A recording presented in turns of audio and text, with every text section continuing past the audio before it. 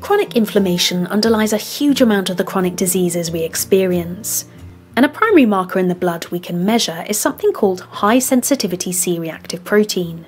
Now, this fascinating study, published by the American Heart Association, found that a plant-based diet works better for cardiovascular health than the diet recommended by, ironically, the American Heart Association. The participants all had coronary heart disease and were randomised into two groups.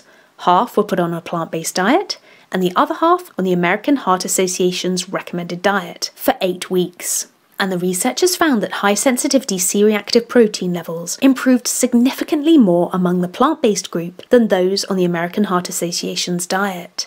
So now let's hear from Dr Joel Kahn, a highly respected cardiologist, who amazingly has been inside more than 15,000 hearts, as he shares why this study is so significant, and then 2 simple changes people can make to improve their health.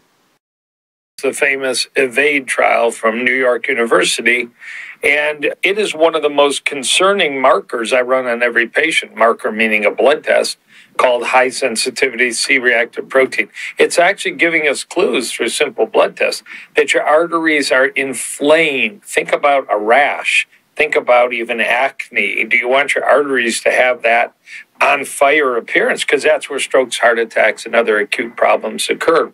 So by just 8 weeks of substituting a burger for perhaps a bean soup and a gas station McMuffin for a bowl of oatmeal, to be able to influence and calm and cool down and like an extinguisher, just turn off that inflammation. Those were the results of that randomized study. Imagine if you did it for 8 months, 8 years, 18 years and beyond. So ask your doctor to measure your inflammation and then just mimic that study and adopt a whole food plant-based diet and retest maybe in 8 or 12 weeks. I see people routinely benefit. And the cool thing is their hands, their joints, their brain fog, which are all signs of inflammation clinically, often get better very quickly.